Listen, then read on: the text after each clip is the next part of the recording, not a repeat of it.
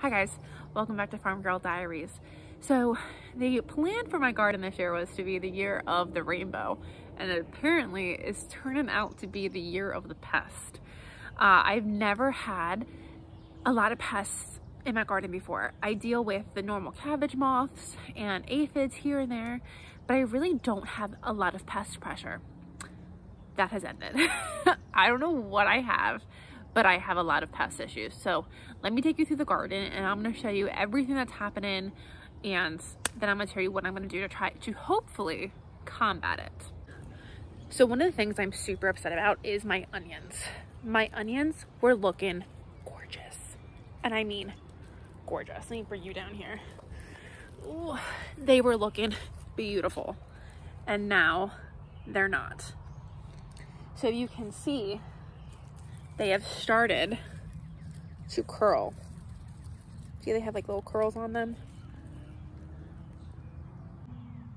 Look at those onions. Oh.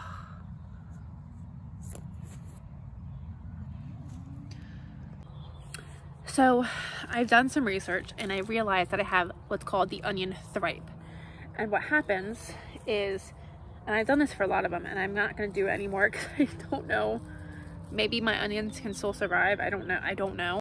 When you peel back the onion bulb, inside of it is actually a little sort of larvae. For my onions, they were in the worm stage, which is like a white translucent worm, all the way up to like a brown, almost beetle looking bug. And it's called a thripe. And I've done a lot of research, and there's a lot of thripes, especially with houseplants. There's a lot of thripes, pests, but I couldn't find a lot of information about onions. I found one article who said whip up all your onions and burn them all and destroy them all. But I also found like an onion farmer, a massive onion farmer, who said with onions come thripes. So I have no idea. I have some really gorgeous onions. These are what all of them looked like before they started curling. So I'm not sure what I have happening here. Well, I know what I have happening. I'm not sure how I'm gonna combat it, but I think I'm gonna try. I think I'm going to try to save some of the onion crop and go from there. The next pest I have, again, I don't know what it is. You can see here, I was spray painting today, so I'm covered in spray paint. But the bottom of my snap pea leaves are really getting eaten. Really eaten. But as you move up the plant looks healthy. Like there's no pests on the top of the plant. So with that, I'm almost leaning towards it's gonna be like a soil kind of pest, a pest that's only living in the soil. Because otherwise, why wouldn't the top of the plant be getting eaten? I'm not sure, I don't know. And then I have one more pest that's done damage to a few different things. And I don't know, this could be an animal at this point. I don't know what this is. So my beans have all sprouted. Take you in and really show you. But something has eaten all of the leaves. All of my black beans have been eaten. Well, the vast majority of them. And it's just in this section. There's some over there that have not been eaten.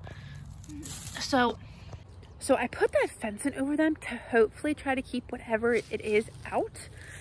I'm leaning towards it must be a rabbit or a squirrel, but I have not seen a single animal in this garden. And if it is something, I don't know how they're getting in. They're leaving my tomatoes alone, they're leaving my peppers alone. Like, I've not seen anything anywhere else. But even looking at my green beans, all of those green beans, the whole way back around were eaten. But these guys over here are fine.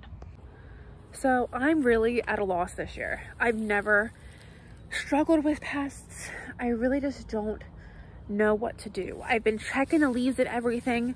My cabbages and my broccoli have some pest damage, but they don't have any aphids on them. There's nothing on these plants. I looked at the bottom of those snap pea leaves.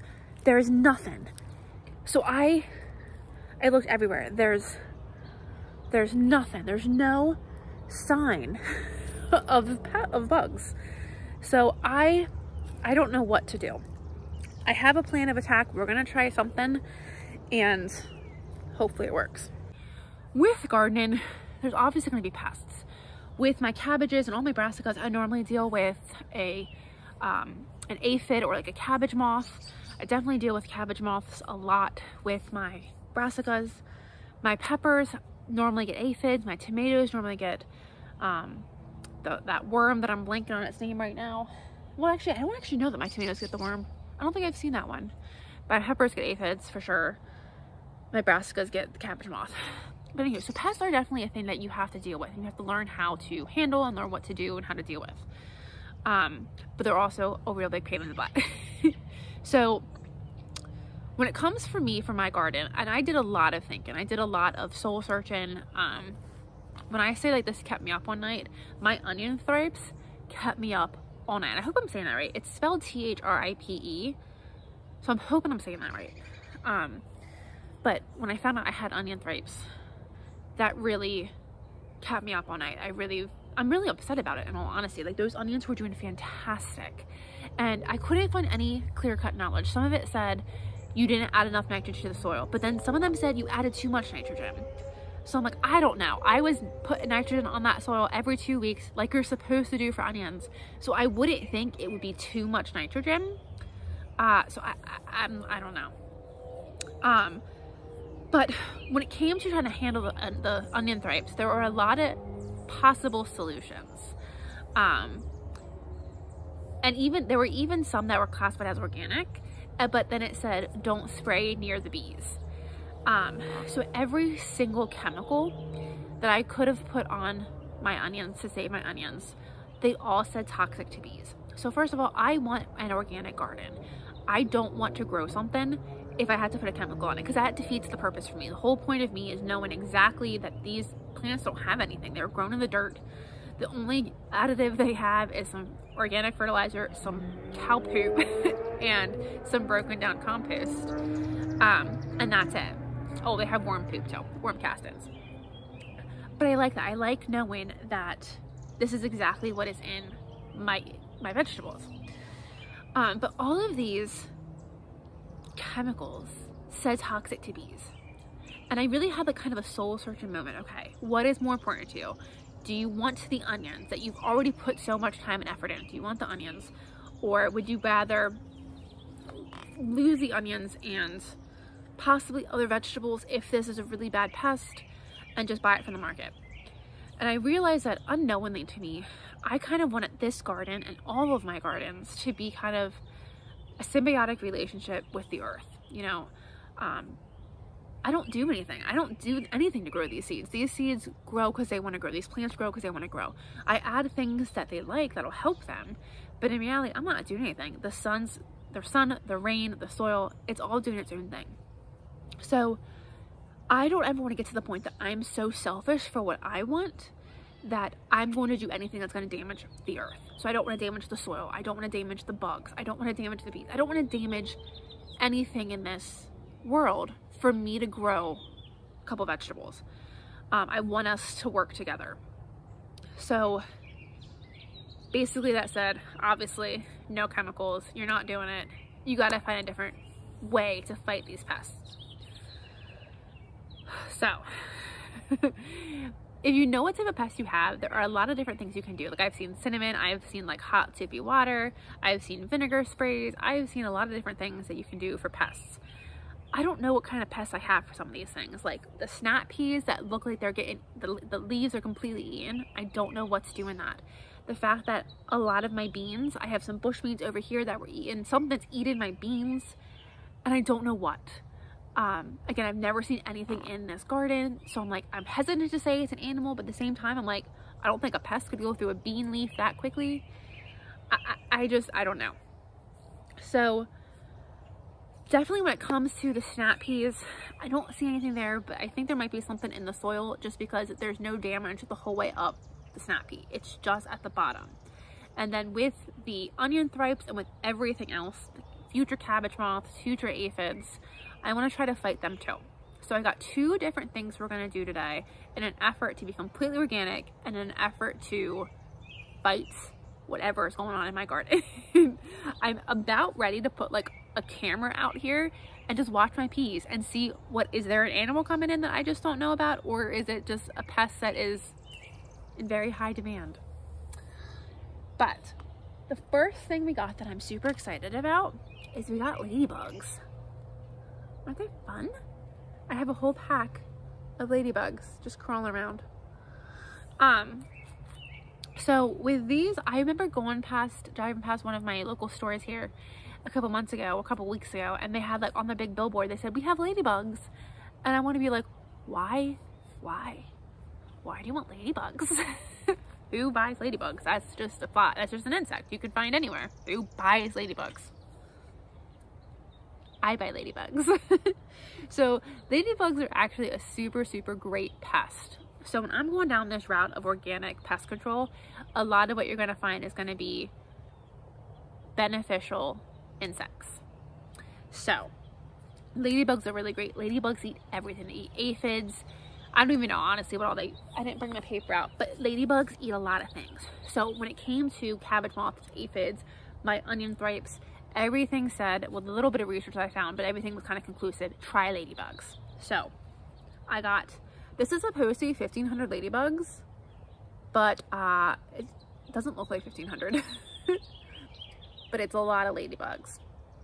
So what I'm gonna do is I'm gonna just spread this. This is mainly gonna go in my onion bed, but I'm gonna kind of spread it around, and then hopefully these guys will reproduce and kind of stay in this garden. They're supposed to, as long as they have something to eat, they're supposed to reproduce and stay in this garden. The second thing I got is another beneficial insect. I got nematodes. And this isn't actually, it doesn't say what it is, but this is nematodes. And there are 5 million in here. It's almost like a micro, like it's a very small worm. What's the word I'm looking for? You need a microscope to see the worm. I can't think of the word. I can't think of the word that it is right now. It's in my head. But you need a microscope to see the worm because there are 5 million in here. And these are really great for fighting pests in the soil. So I think with my snap peas, I have pests in the soil. So I'm going to use these currently in the beds that I know have pests, and we'll kind of go from there. So first we're going to do the nematodes. So in order to do the nematodes, I'm going to dump this packet into a bucket, a 5-gallon bucket filled with water, and then stir well.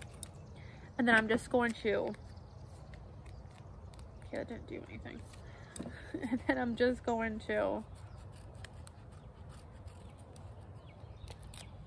I can't open it. Why can't I open this? Why is this so difficult for me? I don't know. I'm struggling to open this. Oh, I have it open somewhere. And this nematode just comes out like a powder. I can kind of see. I dropped a little bit on my hand. It's just a powder. But it's 5 million little worms. Let me show you what that looks like. Powder. I'm going to go dump it in my 5-gallon bucket, stir it with a stick, and then I'm going to pour it over the places that I really think I'm suffering with a lot of soil pests. Ooh.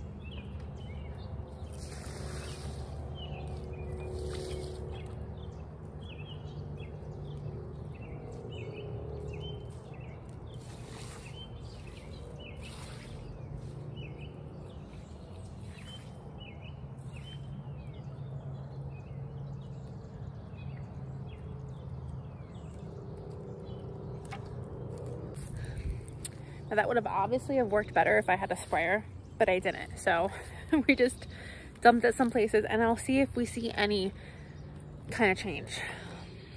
Hopefully we do. I need to get my scissors, and now we're gonna release our ladybugs. So it said to release your ladybugs after you had watered. So I think that little bit of nematode water was probably good. I will say, I put wood chips out on this bed this year, thinking, you know, it would make it look nicer, and it absolutely did. But at the same time, the wood chips hurt all of my body. They hurt the feet, they hurt the knees, they hurt it all. So I just gotta figure out how to get, there's like a metal piece on here wrapped around. I'm trying to figure out how to get that out. I guess we're gonna do it this way without cutting any ladybugs. So I'm gonna release these in multiple places around the garden. I don't really know how to release them because they don't just fly away. So it said to do this after sundown when it's kind of cool. So let's release them. So let's go ahead and release them.